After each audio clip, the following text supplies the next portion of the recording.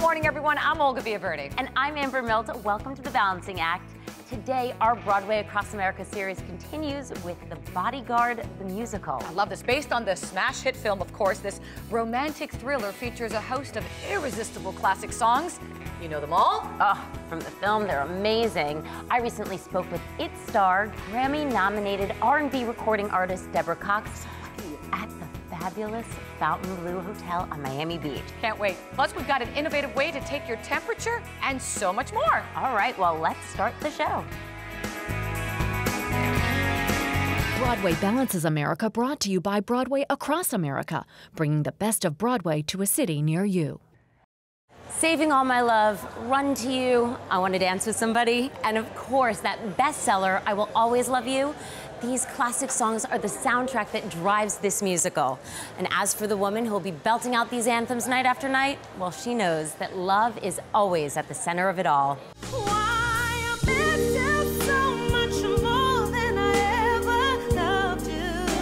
Grammy-nominated Deborah Cox is no stranger to performing, but she's about to take on a new role as the U.S. tour of The Bodyguard gets ready to hit the road.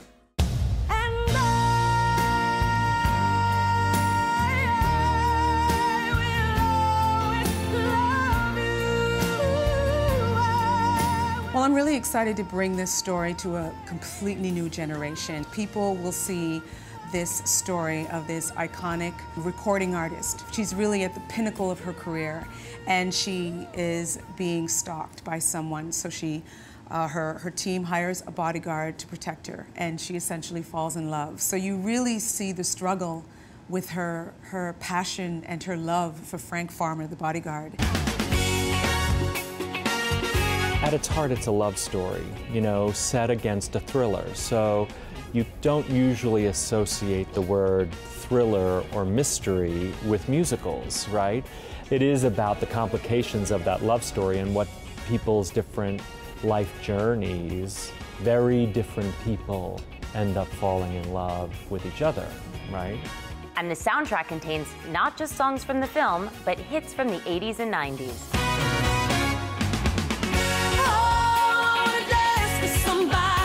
I have the opportunity to actually sing these songs full out, as opposed to just hearing little snippets in the film. Songs like Run to You, Queen of the Night. People will be able to, you know, hang out and party right there in their seats, and then be moved to tears, you know, with some of the other legendary ballads. I'm really excited Deborah Cox is starring in The Bodyguard. And she's a pop idol in her own right, because she has 12 #1 dance floor hits on the Billboard charts. I love that she had a personal relationship with Whitney. In fact, there's a duet that they recorded together called Same Script, Different Cast. And then she brings all of the pathos and personal connectivity to that character of Rachel. It's pretty special, so I think the audiences are going to love it. We spent the day with Cox, who lives in South Florida at the famous Fountain Blue Hotel on Miami Beach, which played an important part in the movie. So isn't this great? This is the scene. It's gorgeous. Where Kevin Costner came out and was talking to Whitney. Isn't this incredible? Oh, and the Fountain Blue, how beautiful here. Beautiful, beautiful. This time, while reading the script, I have to make sure that I make Rachel Marin human, vulnerable. I try to connect with her on an emotional level. I am a recording artist, and I can relate to a lot of things in the script. But there are moments where I have to try to find, again, that vulnerability and make sure that the essence of her and why she is in the position that she's in, why she falls in love with Frank Farmer, I have to make sure that those things connect. How did you get here? Nobody's supposed to be here. Speaking of love, it's at the center of not only the production, but her life as well. She's passionate about her career and her family. She's married to her high school sweetheart and manager, LaSalle Stevens, and has 3 children, son Isaiah and 2 daughters, Sumaya and Kayla Michelle. I have an amazing partner in this, my husband, LaSalle, who is, you know, on top of running our corporations and label and and managing my career. He really steps in as an amazing father, husband, and takes leadership of that role and helps to lead our crew. But we make it work, and we're committed to each other, we're committed to our family, committed to our children, and it's tough to take off the hats, but we switch the roles and we just team up and get it done. How do you balance your work and your home life? Well, it's really, I say, a juggling act. I try to stay very present as opposed to being in the moment and constantly thinking about the next thing. I used to do that a lot, but now I've learned that staying present, almost being in a mindset of being moment to moment, which helps me to enjoy my life, enjoy my family, but also enjoy work too. And it just is a better balance for me because I get to have the best of both worlds, I'm every woman, it's all in me. Get ready. Get ready to be entertained, get ready to have a great time. You're gonna laugh, you're gonna sing, you're gonna cry, you're gonna really feel for these two characters. You're gonna, be just fully entertained. It's just like, it's gonna be full circle, hearing all these great, great songs live with an amazing production. I'm looking forward to the dancing, the singing, the acting, just doing it all on stage every single night. The U.S. tour of The Bodyguard is coming soon to a theater near you. Check out Broadway Across America, Broadway Balances America, or you can go to our website, thebalancingact.com, for all the show information, tour dates, and more.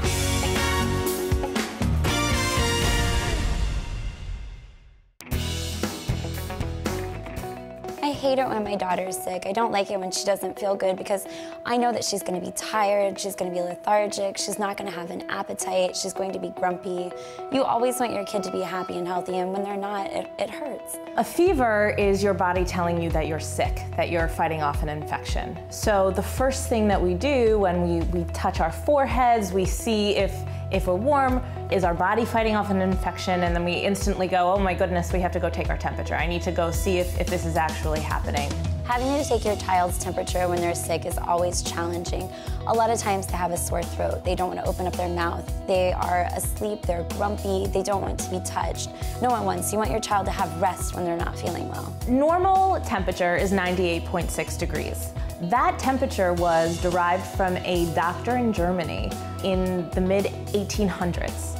He went and took samples from over 2 million patients with an underarm thermometer. That's crazy to me, that we have not evolved beyond a standard normal temperature that was discovered in the mid-1800s. What's exciting is that because this technology hasn't changed for so long, this gave us the opportunity to really make a huge pivot.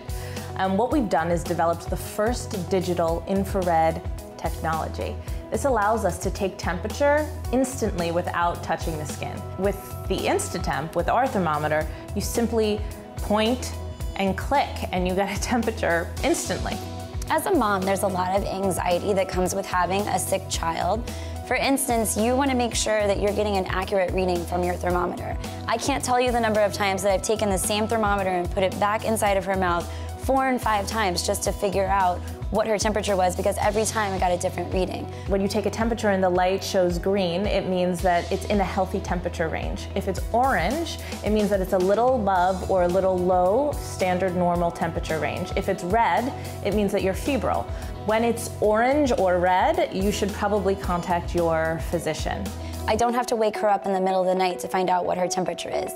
I can just go in, I can stand an inch away from her, I aim it between her eyes, above her eyebrows, push the button, and it gives me her temperature. It also is LED backlit, so I don't even have to turn the lights on to find out what her temperature is. In those busy mornings when we're finally starting to feel better again, and it's time to go back to school, we still have a little bit of a cough, we may have a little bit of a runny nose, a little bit of a sore throat, but I know that if I send her to school and she has a fever, that they're definitely going to send her back home. So I can just grab this while I'm making breakfast, aim it at her, get her reading, and when she's, in that gauge where her temperature is where it should be, I know that I'm sending her to school healthy and well, we're not spreading any germs, and that makes me feel good about being a mom. You can always find us at InstaTemp.com.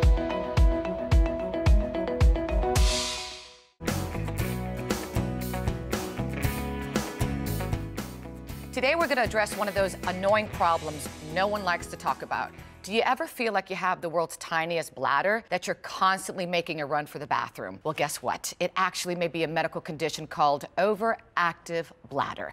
Here to help us understand this problem is Dr. Peter Rosenblatt, Director of Urogynecology at Mount Auburn Hospital in Cambridge, Massachusetts. And also joining him is Carolyn Hampton, who can talk about OAB from a deeply personal perspective because she's one of 37 million Americans, 1 in 6 adults actually living with this. Welcome to both of you. Thank you. Thank you. 1 in 6 adults, doctor, that's a lot. Olga, this is really common. I mean, this is one of those conditions people don't like to talk about, but it affects, as you said, 37 million Americans, or about 16% of the population, both men and women. Let's talk about first our internal plumbing, you know, our bladder, whether we suffer from OAB or not. So the bladder is just basically a storage area. You know, it accepts urine from the kidneys, and it keeps it there until a socially acceptable time and place when we can empty our bladder. Women and men with OAB or overactive bladder just have that constant frequency and urgency. They get up at night to go to the bathroom, and they may leak and empty their bladder And she's completely. nodding because she's like, been there, done that, Absolutely. I know. Oh, too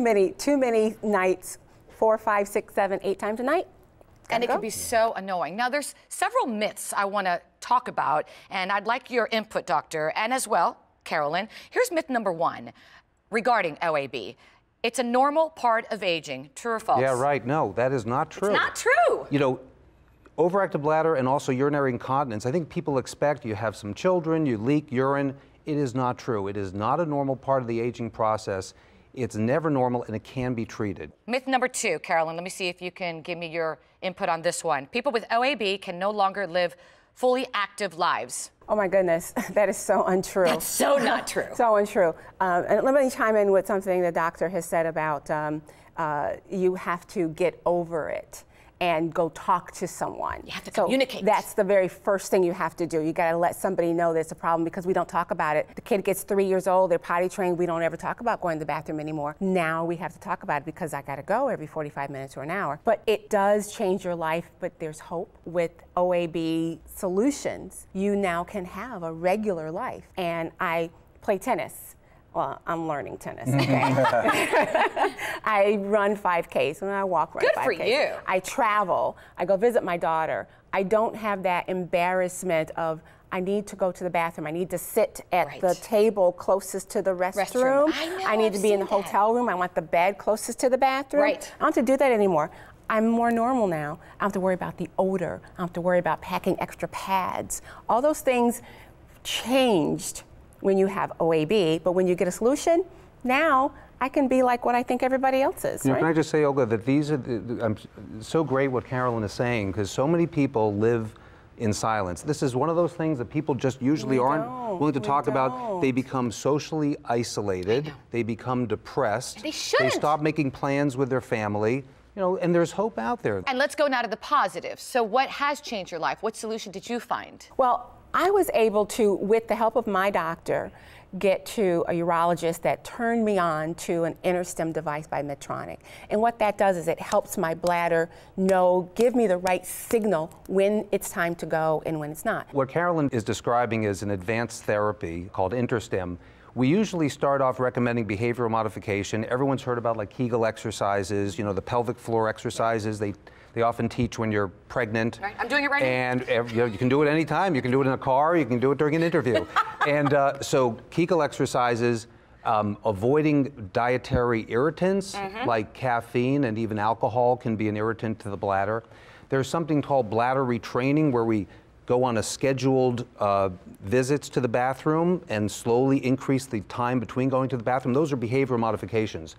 Very commonly, people prescribe medications for this. And medications have their role. So when those don't work or people have side effects, then we go to the advanced therapies like what Carolyn is talking about with InstaTemp. And you know, one of the things that this has done for me, it's made me want to give back because I found this and I know I internalized it and I know a lot of other women have too. So I now go and talk to other women as an ambassador for Medtronic and let them know what the device has done for me, and any questions they have, I am in total open book. And they say, can I ask you this? You can ask me anything. Doctor, I love her. She's not shy. She's on the show. She's talking about this, and she's doing something. This is the most important thing, because people need to be open. They need to talk to their primary care physician, demand that they get referred to either a urogynecologist or urologist who can offer them these treatments, including the advanced therapy like the Medtronic bladder control therapy. All right, and you keep us posted if you get that. What's that thing called?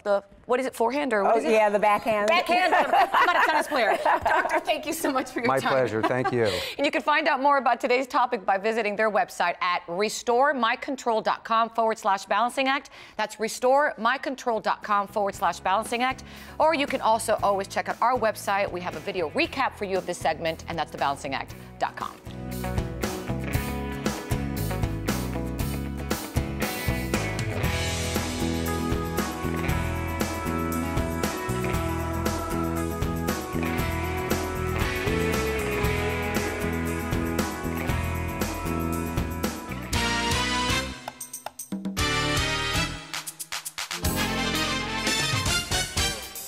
Think outside the box, and I mean the cereal box. Add a special layer of crunch and real fruit flavor sweetness to your morning recipes and snacks. Here's the story. Right here, my two friends, strawberry and blueberry tiny toast cereal. Absolutely incredible. These little tiny toasts pack such a wallop of flavor. It's amazing. And they're so versatile, you can use them for just about anything, not just for milk anymore. Look what we did over here. I've got some canapes that have been made that are so fantastic. How about creme fraiche and raspberry atop a strawberry tiny toast? How about blueberries with yogurt on top of a blueberry toast? It happened in my kitchen just a little while ago. Look at this trail mix that we made. Yogurt dipped pretzels, cranberries, banana chips, and blueberry and strawberry tiny toast. You know, a common mistake that people make is thinking that boxed cereal's got a lot of sugar in it. Not tiny toast. 9 grams of sugar, but 12 grams of whole grain, making it good for you. Check out these no-bake little treats over here. I got the strawberry tiny toast mixed with dried strawberries with marshmallow, a little caramel on top to bring the whole thing together. It is absolutely incredible. And now I'm going to show you how to make one of my favorite easy dishes. It's a fro-yo blueberry. That's right. I'm going to take great yogurt right here, some blueberry puree, mix it together. So far, pretty easy. Slide them all together in my bowl. That's a great little color.